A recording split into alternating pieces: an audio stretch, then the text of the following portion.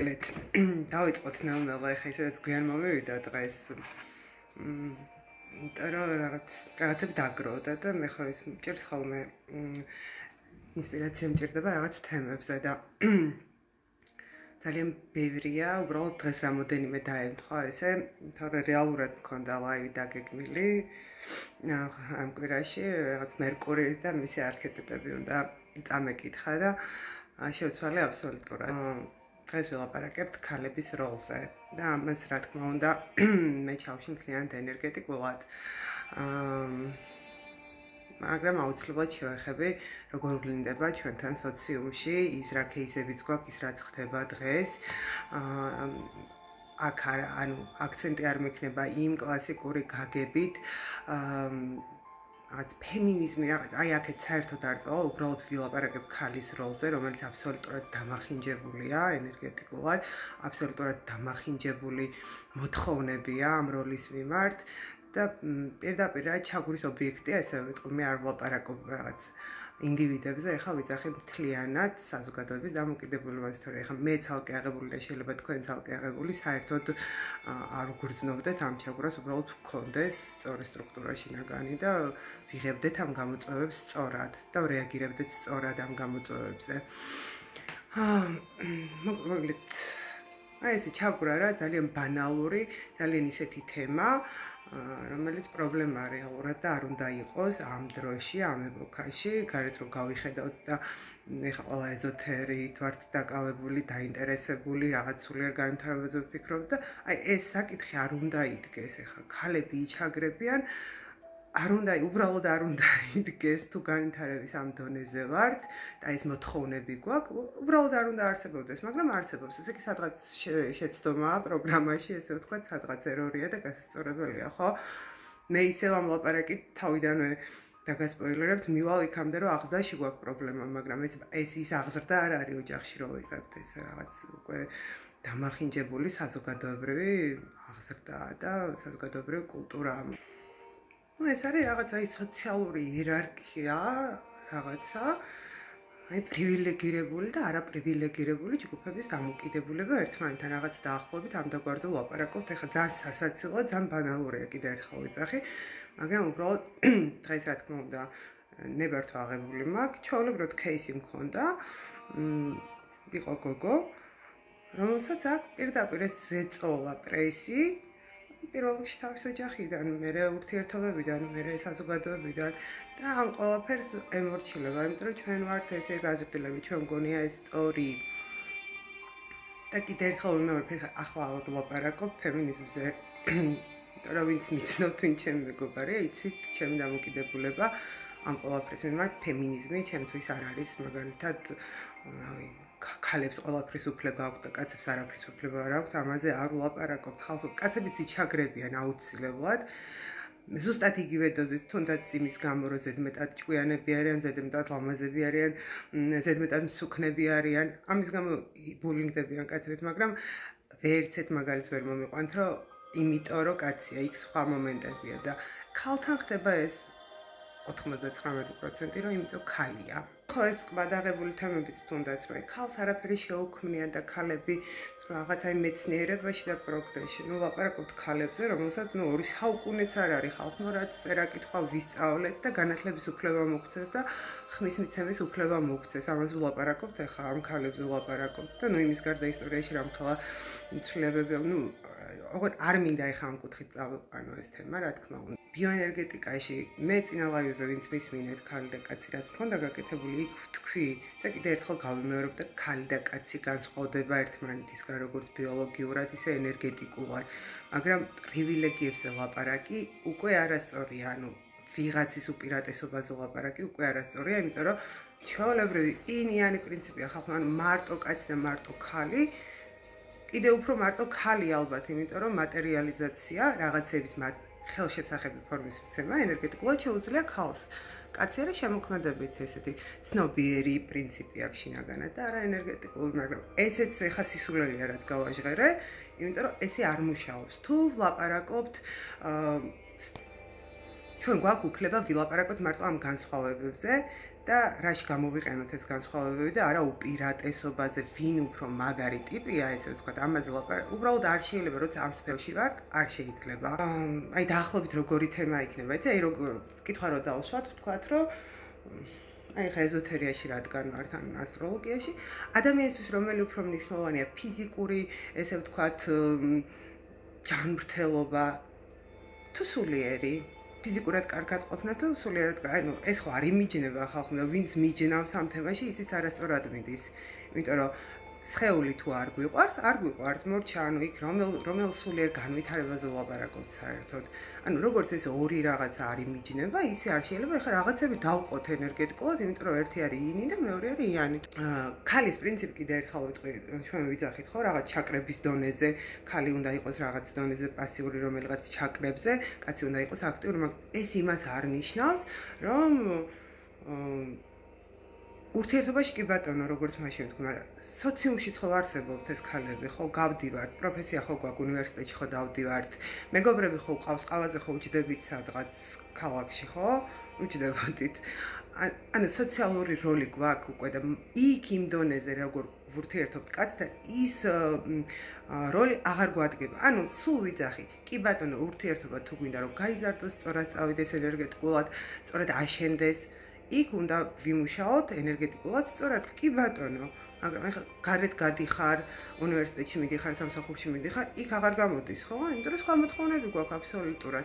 აი, ამის გამიჯვნა უნდა ვისწავლოთ, სად როგორ. იმიტომ რომ პრინციპი ორივე შეგვიძლია, რაღაც ჩაკრების დონეზე აქტიურად ვართ ხალები, რაღაც ჩაკრის დონეზე პასიური. ენერგიის მართვა, მიღება, შეცვლა, ფორმირება, უკან დაბრუნება, თუნდაც კაცისთვის, თუნდაც შემოქმედებით პროცესზე შეუძლია ქალს. ამას ვერ აკეთებს კაცი. კაცი არის, ესე ვთქვათ, კაცის პრინციპია შინაგანად აი რაღაცის გაცნობიერება, რაღაცის აღქმა, რაღაცის დანახვა. ქალი ანუ ქალური ენერგია რო არ იყოს, კაცსაც შინაგანად ჩვენ ვიცით, რომ ორივე ენერგია გვაქვს, ხო, მეტნაკლებად. ქალური ენერგია რო არ იყოს, არაფერი ხელშესახები არ არსებობს. მატერიალიზაცია, რასაც ვეძახით, ხო? არის ქალური ენერგია. აი ბოლოს და ბოლოს ვლაპარაკობთ საშვილოსნოზე, ხო?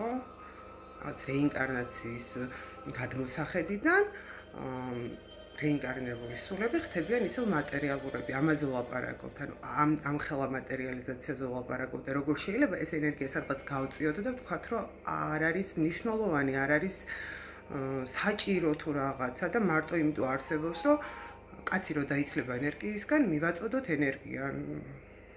ხო, რაღაც აი ეს მიდგომებია ძალიან მოდაში ახლა ეზოთერიაში. სხვათა შორის ამას წინათ ანა მიყურებს მე მგონი, ანა სტატია წავიკითხე, ამომიგდო ამას წინათ. ტრადიციებზე ქონდა და იქ ეწერა ძალიან კაი ფრაზა, რომ ტრადიციები კი ბატონო, ანუ ის წესჩვეულებები არის იმ ეპოქის გამოწვევა, სადაც იქმნება, მაგრამ არ შეიძლება ეხლა ვილაპარაკოთ იმ ტრადიციებზე, გამოქვაბულის ადამიანებს რო ქონდათ, ხო? შუა საუკუნეებში რო იყო ტრადიცია უნდა ეხმაურებოდეს დროის მოთხოვნებს, ესე ვთქვათ, ხო? ხო და ეხლა ეს რაღაცა 10 საუკუნის წინ შექმნილი ტრადიციები გადმოტანილი აქვს, თუნდაც პრაქტიკები, მაშინ აბსოლუტურად სხვა მოთხოვნები იყო, ეხლა აბსოლუტურად სხვა მოთხოვნები, მაშინ სხვა სიხშირეები იყო ხალხო, ეხლა სხვა სიხშირეზე ვართ. აი ამის ყველაფრის მორგება დღეს ცოტა არასწორია. ძალიან ბევრი კითხვები დაგროვდა და დავიწყოთ ეხლა ერთი წამით გავხედო.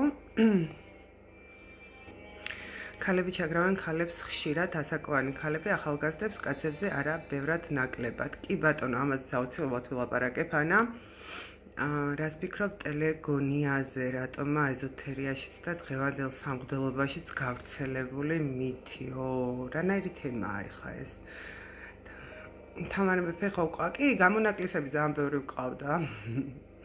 დინა არ ვიცი რამდენად სწორ დროს გეკითხები, მაგრამ როგორ უნდა დავაბალსო შენ? კი ბატონო, ქეთი გიპასუხებ. ნინი გამარჯობა.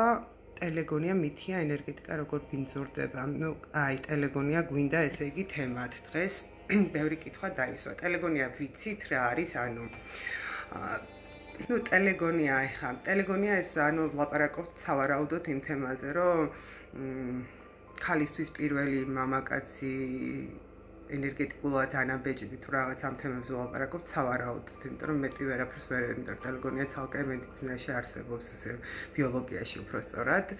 და ცოტა ისეთი თემა ეხა ჩემთვის სხვათა შორის ადრე ძალიან პირველად რომ გაჟღერდა, მაშინ მქონდა ჩაკრების ესე ვთქვათ, ჩაკრებზე ახალი ჩამჯდარი ვიყავი, სწავლობდი რაღაცებს და მაშინ ძალიან დამაინტერესდა და მივყევი, ანუ საიდან მოდიოდა და რაღაც ეტაპზე ძალიან საინტერესო იყო ჩემთვის. მაგრამ ბოლოს შევეშვი, იმიტომ რომ იმიტომ კი არა რომ არასწორია ვთქვათ, იმიტომ რომ ის რა სახითაც დღეს ჟღერდება ბიოენერგეტიკაში არის არასრულყოფილი, ანუ მთლიანად არ ჟღერდება, ესე ვთქვათ, მოსულია ნაკლოვანი სახით, დამახინჯებულად, ესეც შეიძლება ვთქვა. ნუ ვლაპარაკობთ ახლა ძველ სლავებზე და ვედებზე, რომელსაც ჰქონდათ რიტას კანონები, ესე რქვა მე მგონი, ნუ სადაც აქცენტი გაკეთებული არის საგვარეულო ენერგეტიკის სისუფთავეზე, მაგრამ ეს როგორი თემაა ხალხო იცით, ახლა ეს რომ ავიღოთ ძველი ვედებიდან და სლავებიდან წამოვიღოთ და ჩავსვათ აქ ჩვენს რეალობაში. Ну, მაშინ უნდა ვილაპარაკოთ ცივილიზაციებზე და რასებზე დედამიწაზე. სხვათა შორის ძალიან კაი თემაა ეს, შუკრაში არის ძალიან ბევრი მასალა და სრულყოფილი, მე ვფიქრობ, ვისაც გაინტერესებს და ვილაპარაკობთ ამ ცივილიზაციებზე და რასებზე, რომელიც ძალიან ბევრი იყო დედამიწაზე და ეს რასები რო არ არეულიყო ერთმანეთში, ამაზე ვილაპარაკობთ ახლა და რავი, რა შუაშია ჩვენთან, ჩვენს საყოფა ცხოვრება დონეზე ვერ ვხვდები. ანუ ხო, ცოტა ისეთი თემაა ჩემთვის. და თუ ბოლომდე ვლაპარაკობთ მაშინ ის რომ ქალის ენერგეტიკაში მე წინა ლაივზე ვთქვი, ყველა პარტნიორი ჩვენს ენერგეტიკაში რჩება 7 წელი. თუ არ ჩავერიეთ, რჩება 7 წელი. თუ ჩავერიეთ და გავწმინდეთ და ჩავჭერით, ესე ვთქვათ, კი ბატონო იწმინდება, მაგრამ ცოტა რთული და ცოტა ასკეტური პროცესია და ცოტა რთულად მიდის, მაგრამ თუ ვლაპარაკობთ ახლა ესე ტელეგონიაზე და ვლაპარაკობთ იმაზე, რომ ქალის პირველი პარტნიორი, იქ ვლაპარაკე მხოლოდ პირველ პარტნიორზე, რჩება ენერგეტიკაში და შვილის გენეტიკაში გადადის, კაცის შემთხვევაში ვლაპარაკობთ ყველა პარტნიორზე. ანუ ვისაც გაინტერესებთ, მოიძიეთ ინფორმაცია, არსებობს ამაზე. ქალებს რა მოეთხოვებათ და კაცებს რა მოეთხოვებათ. ანუ ქალზე თუ ვლაპარაკობთ, რომ პირველი პარტნიორი ოკეი, კი, ანუ ამაზე არავინ არ დაობს, მაგრამ კაცების შემთხვევაში ვლაპარაკობთ აბსოლუტურად ყველა პარტნიორზე. იმიტომ რომ კაცის ენერგია ცოტა სხვანაირია. და ხვდებით განსხვავებას, ანუ ჩვენ ეხა თუ ესე ბიოენერგეტიკა და სამღვდელობა ახსენა ვიღაცა, მე არაფერს არ უკეთებ პროპაგანდას, აი აბსოლუტურად, ყველას და ზოგადად ვთვლი რომ ყველას გვაქვს ყველაფრის უფლება, როცა არ უნებთ სხვას, მაგრამ თუ ლაპარაკობთ ამ კუთხით და ამაზე, ჩარევა ნიშნავს, რომ ანუ ტექნიკები ჩვეულებრივად აი რაღაც რო წარმოიდგინო მედიტაციების ამბავში, ოღონდ პრაქტიკებია ჩვეულებრივი, რომ ჩაიხსნა, გაიწმინდოს სხვა ადამიანის ენერგეტიკისგან. თუ ლაპარაკობთ ამაზე, მაშინ აზრი არა აქვს, ანუ ქალი თუ იცავს წესებს, მაშინ კაცმაც უნდა დაიცვას ეგ წესები, იმიტომ რომ კაცს უფრო, ესე ვთქვათ, მძიმე მოთხოვნები აქვს. იქ ვედებთან. თუ მაგაზე ლაპარაკობთ, ხა თუ კითხვა სწორად გავიგე. ყველა პარტნიორი ყველასთან რჩება ენერგეტიკულად. ეხლა ბიოლოგიურ დონეზე ეს თეორია მე რამდენადაც ვიცი, საერთოდ ჩაკეტეს, იმიტომ რომ რაღაც მომენტში არ გამანცდები გააკეთეს რაღაცები და ვერ დაამტკიცეს, მოკლედ არ გქონდათ საკმარისი кейსების რაოდენობა, ესე ვთქვათ, მაგრამ თუ ლაპარაკობთ ენერგეტიკულად, მაშინ ბოლომდე ვილაპარაკოთ, ანუ ქალებზეც ვილაპარაკოთ და კაცებზეც კი. ანუ ხო უნდა ვიცოდეთ, რა გვჭირდება ცხოვრებაში, რა იქნება ჩვენთვის პრაქტიკული და რა არ იქნება პრაქტიკული. Ну, იქ არის ახლა თუ გადმოვიტანთ ჩვენ ოჯახზე და გვარზე, კი ბატონო, რომ აი საგვარეულო ენერგეტიკა იყოს სუფთა. ამ დროს ვიწყებთ ფიქრს, ჩემს დედაზე, ჩემს მამაზე, ჩემს ბებიაზე, ჩემს ბაბუაზე, ჩემი პარტნიორის დედაზე, მამაზე, ბებიაზე, ბაბუაზე. ისინი როგორ, ანუ ისინი თუ არ იცავდნენ, მე რას ვიწყებ? რისი სახელით ვიწყებ ბრძოლას და რამდენი თაობა უნდა აღზარდო ესეთ ჩაკეტილ სისტემაში, რომელიც არ ეხმაურება ეპოქას. რომ ეს რაღაც გავწმინდო და მე კაცმა არ იცის, ანუ რას ვაკეთებ, რისთვის მინდა, თუ ვიცი რისთვის მინდა გავაკეთებ, არ არის პრობლემა. ამიტომ იმაჩნია, რომ ეს ცოტა არააქტუალურია ეს თემა. ცოტა ისეთია რა. არაპრაქტიკული, მერწყულის ეპოქაზე ვლაპარაკობთ, ხალხო მერწყული არის ყველაზე გითხრათ ერთ-ერთი ესეთი არასექსუალური ნიშანი. ანუ მერწყულის ეპოქის გამოწვევებს არის ესეთი თეორია, სავარაუდოდ ეს სექსუალური ენერგია, რაც პირველ ჩაკრებშია, ნაკლებად დაჭირდება, იმიტომ რომ ეს ამ თავიდან ბოლომდე მენტალური პროცესები. სიხშირეები იცვლება, ფიზიკურ დონეზე იცვლება სიხშირეები, ჩვენ გვეცვლება სიხშირეები, დედამიწას იცვლება სიხშირეები. ანუ აბსოლუტურად სხვა რაღაცაში მივდივართ და მაშინ ჩამოვყალიბდეთ რაზე ვლაპარაკობთ და სად ვრჩებით და სად მივდივართ, ვინ ვრჩებით და ვინ მივდივართ, ამაზე ვილაპარაკოთ მაშინ. სიხშირეებზე გავაკეთებ, ნინა როგორ ფიქრობ, რა გამოწვევის წინაშე დაგვაყენა ქალური საწყისის უგულებყოფა. ცოტა ვილაპარაკებ აუცილებლად, ამაზე უნდა ვილაპარაკო იდეაში. ქალური ენერგიის უგულებყოფა. დაკვირვებული ხართ, რომ ამ ახალ რელიგიებში ახალს ვეძახი მე ჩვენი წელთაღრიცხვის რელიგიებს. არსად არ მოძრაობს ქალი, არ აქვს ქალს უფლება ჩაერიოს რიტუალებში, ნებისმიერ რაღაცაში, რაც რელიგიურ ბოლო 2000 წლის განმავლობაში, ესე ვთქვათ, კულტურის საქმიანობა ეკრძალებოდა და თუ მაინც აკეთებდნენ, კოცონზე იწვებოდნენ და ძალიან ბევრი რელიგია აბსოლუტურად კი არ იყენებდა და უგულოყოფდა პირიქით აკრძალვის დონეზე არ რევდა ქალებს ამ ამბებში და თუ გიფიქრიათ რატო თუ თქვენც არ ფიქრობთ, რომ ქალი ბინძური არსება და არ შეიძლება მივაკაროთ წმინდა ადგილებს, ესეთი, ეს იყო ერთ-ერთი ახსნა. რა მინდა რომ გითხრათ ქალებსაც და კაცებსაც და ჩემ თავსაც გავუმეორო. დავიწყოთ აი აბსოლუტურად თავიდან იმ წინა ლაივში მე რაც ვილაპარაკე, ესე ვთქვათ, კი ბატონო, ყველა თანხმდებით რომ განსხვავდებით. ორივეს ქალსაც და კაცსაც შინაგანი ერთ-ერთი მთავარი მოტივატორი, ესე ვთქვათ, უნდა კონდეს, თუ არა აქვს აუცილებლად უნდა კონდეს, როცა ენერგია სწორად მუშაობს, სულიერი განვითარება. რასაც ჩვენ ვეძახით სულიერ განვითარებას. ესაა საკუთარ თავზე მუშაობა, საკუთარ ენერგიასთან მუშაობა, საკუთარ ფასეულობებთან მუშაობა. ანუ ეს სურვილი ორივეს აქვს, ხო? ზუსტად იმ ენერგეტიკული სხვაობის გამო, რასაც წეგან ვლაპარაკობდი, უნდა ვიცოდეთ, ვთქვათ, რომ ქალს ეს შინაგანი პრინციპი აქვს, ემოციური წეგან, რა ვთქვი, ემოციების მართვის ოსტატია, ენერგეტიკის უпростоრად ემოციების, ემოციური პრინციპია და შესაბამისად ენერგიების.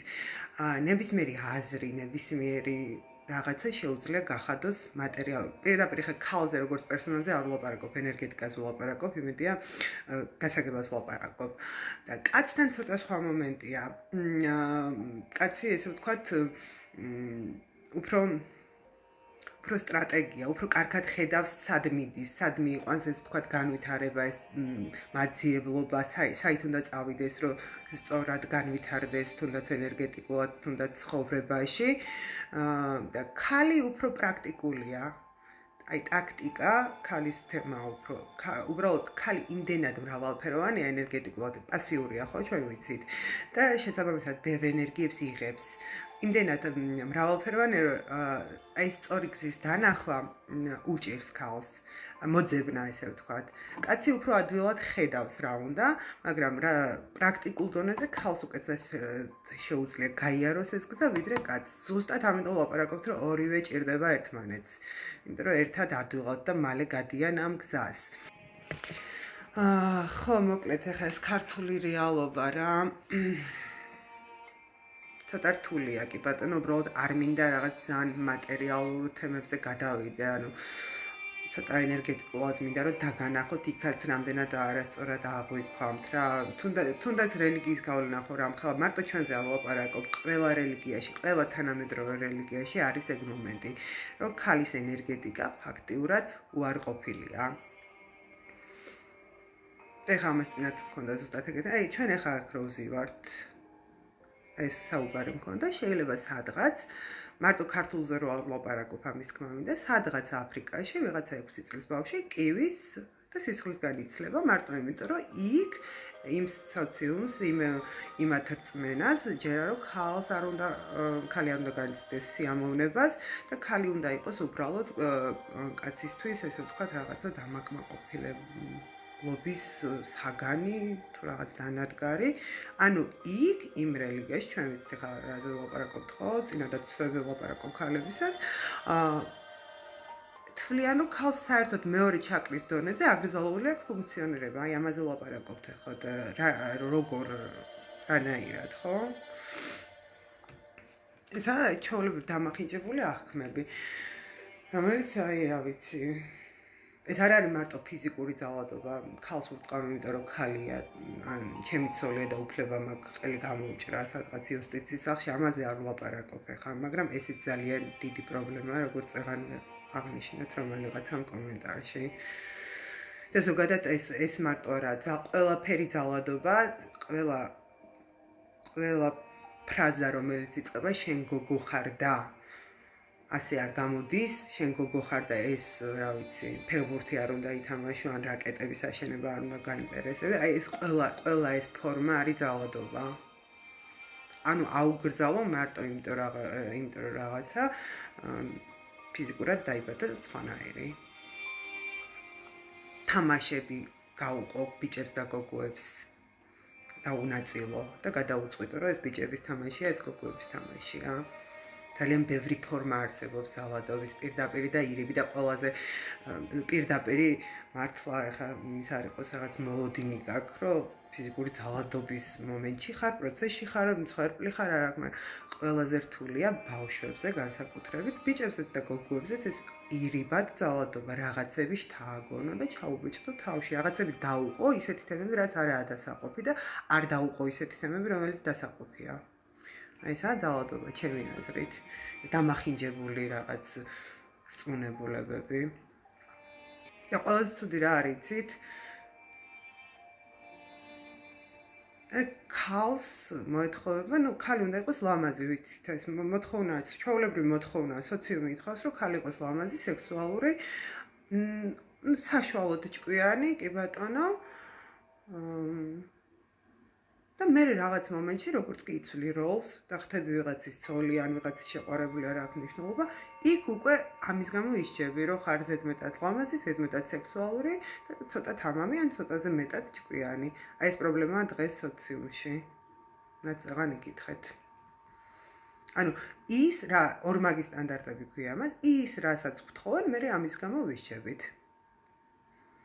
ლამაზი უნდა იყო და ამაში იმდენად გიჯდება ეს თავში ბავშვობიდან, რომ ქალი ლამაზი უნდა იყოს და მე რა სისულელია, მეც ვიღებავთ მას და ზოგი ხელოვნურად ერევა და ზოგი ცხვრის იკეთებს და საერთოდ პრობლემა არა, იმიტომ რომ მოთხოვნა ესეთი და მე ამის გამო დავცინით კიდე. ის მოთხოვნა რომ დაუკმაყოფილოთ საზოგადოებას ამას რომ ვაკეთებთ, მე ამის გამო დავქცინიან. აი აქ ვართ გაჭედილები ხალხო და ამ დროს ვლაპარაკ. ეს გავიგე რომ სოციალურ დონეზე გვაქვს რაღაც საზოგადოებას პრობლემა, მაგრამ იგივე ხდება ეზოთერიაშიც. ანუ რაღაცეების გამო ვაბულინგებთ ერთმანეთს. ანუ ადრე იყო სხვა მოთხოვნები, რატო იყო სხვა მოთხოვნები?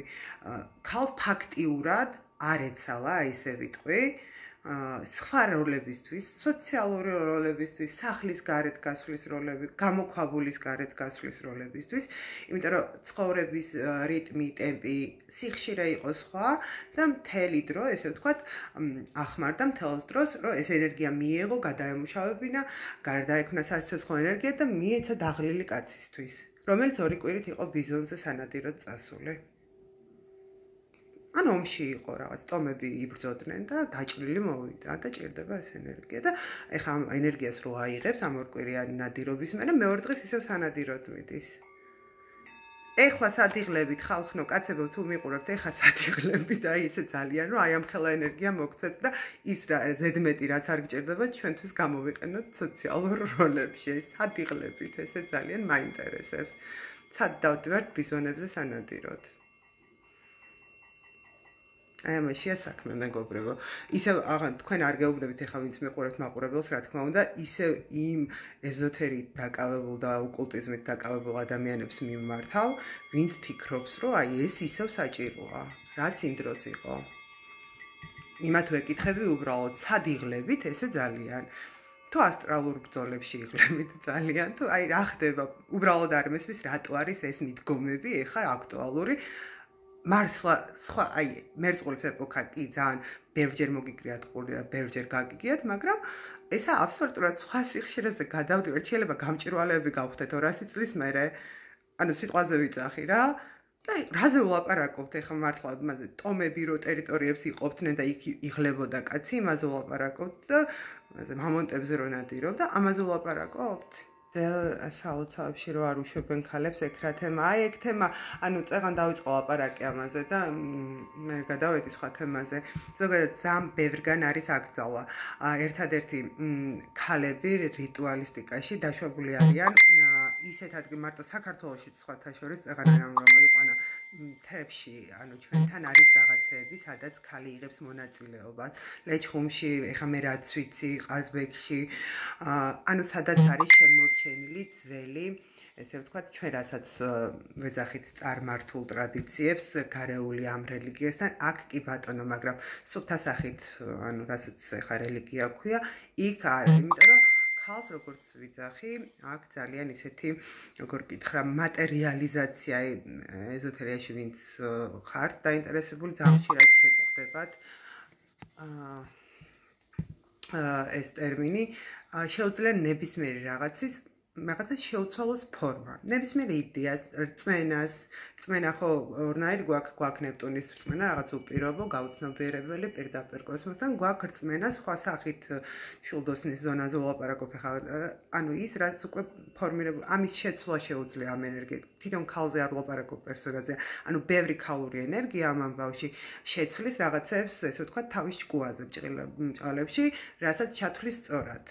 ნამენია, როცა რაღაც მომენტებში ძალადობა სიამოვნებაში აქვს გადასული, ანუ მაზოხიზმი, რაც ბევრს ჭირს, რომელიც ბავშვობის ტრამვის შედეგია. ეს ხო ცოტა სხვა თემაა, ლელო. აღსდასთან მივდივართ, იმიტომ რომ ჩვენ რა ვშვებით, ხო? ბავშვებს ჩვენც ესე გაგვზარდეს, ჩვენი დედებიც ესე გაზარდეს ბებიების და იმიტომ არის ეს რაღაც ჯაჭვია რაღაც მომენტში გასაწყვეტი და თავიდან გადასაბმელი რაღაც სწორ ადგილას. ზუსტად ის რაც წეღან ვთქვი, რაღაცებს ბავშვობიდან ვუყობთ, ესა ბიჭის, ესა აი ცისფერი არის ბიჭის და ვარდისფერი არის გოგოსი. რატომ? ვიღაცამ მოიგონა და ჩვენ დავიჯერეთ, რომ ვარდისფერი არის გოგოსი და ცისფერი არის ბიჭის, წითელი არის გოგოსი და ლურჯი არის ბიჭის. ჩვენ გვჯერა ამის და ბავშვებს ვასწავლით ამას, აი ამ დონეზე ვართ. ფეხბურთის თამაში შეუძლია და კალათბურთის ბიჭს და გოგოს, რა ვიცი, ფიგურული სრიალი და რაღაც ტანვარჯიში. იქნებ პირიქით უნდათ.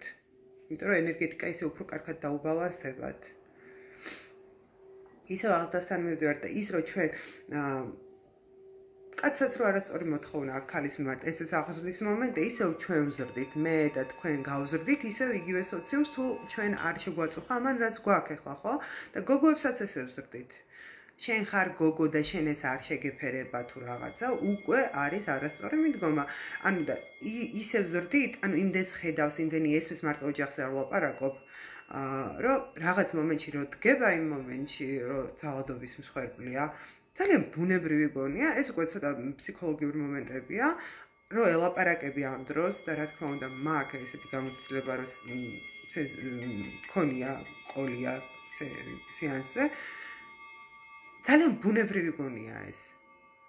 და ეხლა ჩვენ ვლაპარაკობთ იმაზე, რომ ეს ბუნებრივი გონია პატარა ბავშვობიდან გოგოს, გაიზარდა და შეხვდა ნუ რაღაცა ცოტა ადამიანურ გარემოში მოხვდა და არავინ არ უტყავს, თქვა და დანით არ დასდევს. მაშინ ეს სუფთა უკვე სექსუალური ფიქსაციაში გამოიხადება და სექსუალურ გეუბნებაში, თუ არა და იმდენად ბუნებრივია ეს მისთვის, რომ იზიდავს ამ სიტუაციას, ხვდება ესეთ პარტნიორთან, თქვა ესეთ ოჯახში, არ აქვს მნიშვნელობა.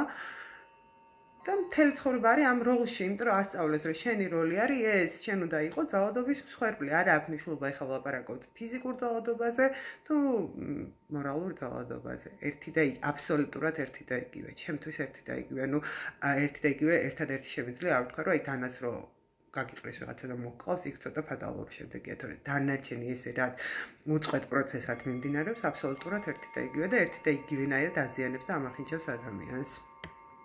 გადახრაც კი ის, რაც გვასწავლეს ბავშვობაში უნდა ვიყოთ ესეთები, იწვევს აგრესიას.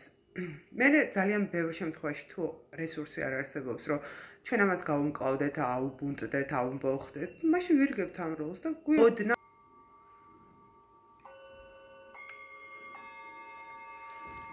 თუნდაც ის, რომ ცოტა ესეთი თამამი გამბედავი და ჭკვიანი ქალების მე არავის არ ვუძახი, რომ ვიღაცა უჭკუო ქალი ან ვიღაცა უჭკუო კაცებს ეშინიათ. ესეც აღზრდაში მგვარებადი პრობლემაა.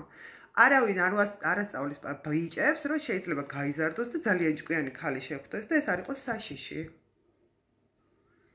ანუ არავინ არ ასწავლის, არც სკოლაში, არც ბაღში, ოჯახში ალბათ.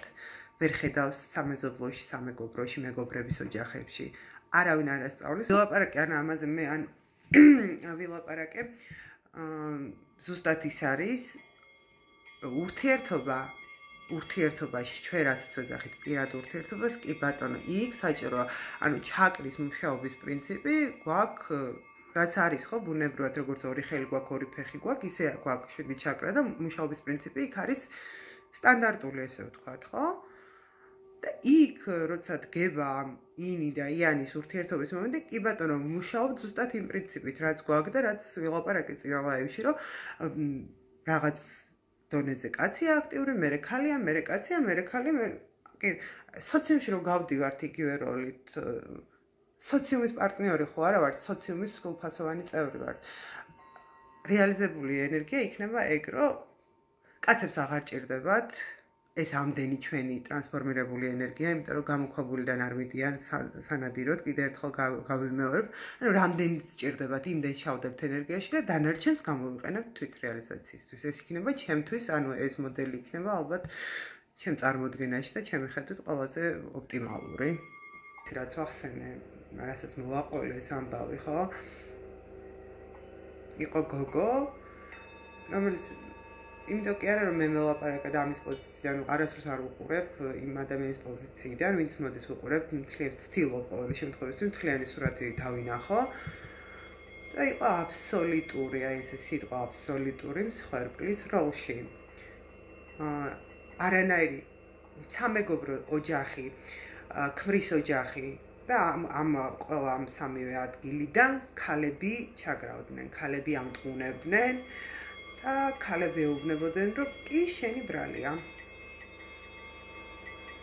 ну რაზე ვლაპარაკობ? რაც არ უნდა ამ გოგოს ბრალი იყოს, დედამისმა მაინც თუ დედამთილმა არა, უნდა უთხრას, რომ არაუშავს ხდება, რომც იყოს რაღაცა ოჯახური მომენტი ამ გოგოს ბრალი. დედამ მაინც უღამად თქვენ შვილებს უნდა მოესწრებოდეთ თქვენთან. რაც არ უნდა გააფუჭონ და რაც არ უნდა შემოაფუჭდეთ ხელში. ბავშვს როცა არ აქვს იმედი რომ მოვა თქვენთან და შეიძლება გახსნათ გელაპარაკოთ პრობლემაზე, ეს უკვე პრობლემაა. მაგრამ მოვიდა ბავშვი პრობლემით და თქვენ თავზე ხელი გადაუსვით, ამას არ გულისხმობ. ანუ თავზე ხელის გადასმა იქნება უბრალოდ უთხრათ, რომ კი ხდება, აი აბსოლუტურად ყველაფერი ხდება და ყველაფერი რაც ხდება არის გამოსწორებადი, თუ ვიღაცა არ შემოგვაკვდა. მაგრამ ის რომ ბავშვი რაღაცა აფუჭებს შვილი, ძალიან აფუჭებს და თქვენ იმის მაგივრად რაღაც სწორი მიმართულება მისცეთ, კიდე ხელს აფარებთ და კიდე ესე ვთქვათ უправებთ რაღაცებს, ეს ან ორი უკიდურესობა არ გვინდა, რაღაც შვალედი გვინდა, იმის გარდა რომ გვაქვს დედის და მამის როლი ვთქვათ შვილებთან, უნდა გქონდეს კიდე ადამიანის როლი, ვისთანაც შეიძლება გულახთილი ლაპარაკი.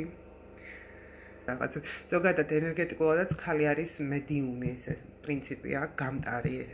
ძალიან კარგი მედიუმია ქალი ენერგეტიკულად და შესაბამისად რაღაცების გადმოტანა შეცვლა შეუძლია, რაღაცაზე ფორმის შეცვლა, სიტყვის დარქმევა შეუძლია და სავარაუდოდ აქედან ეს რა თქმა უნდა ეხლა უფრო დამახინჯებული სახით ამოსული ჩვენამდე ვიდრე ჩანაფიქრში ქონდათ სავარაუდოდ თავიდან და მე არ ვიცი რა ქონდათ ჩანაფიქრში, მაგრამ ახსნა განმარტებები ცოტა ისეთი აქვს.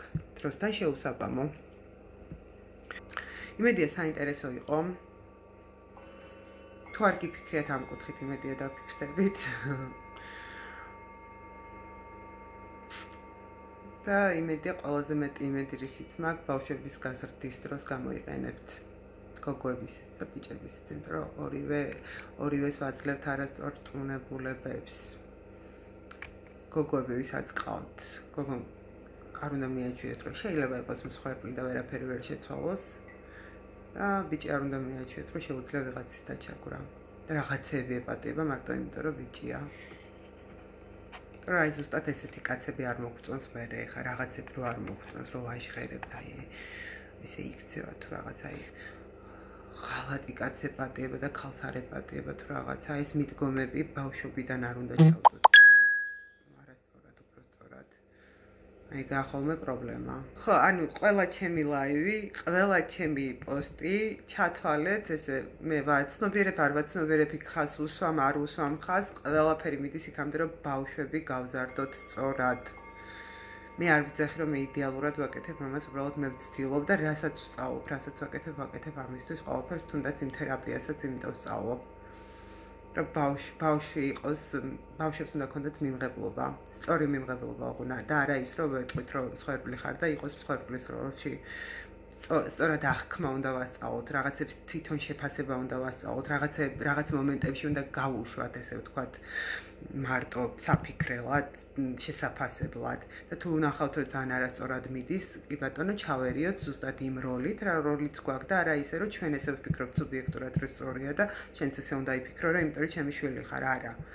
ყველა არის პატარა ადამიანუკები არიან და ხანდახან ჩვენზე ჭკვიანები არიან. ამიტომ ყველაფერი რასაც ვაკეთებ და რასაც ვაჟღერებ და თუ მოგწონთ და არც მოგწონთ, არც გარ არის პრობლემა, ვაკეთებ, იმიტომ რომ ბავშვობამდე მიიტანოთ რაღაცნაირად პრაქტიკულ დონემდე. დიდი მადლობა, ვინც მიყურებდით, ძალიან დიდი მადლობა, რომ მიყურებთ ხოლმე, ცოტა გვიან მომდის ლაივების გაკეთება, მაგრამ არა უშავს მე ავტვირთავ, ვინც ვერ მოასწარით ან გვიან შემომიერთდით. და გემშვიდობებით შემდეგ ლაივამდე, ძალიან დიდი მადლობა, გულწრფელი მადლობა, მიყურებთ.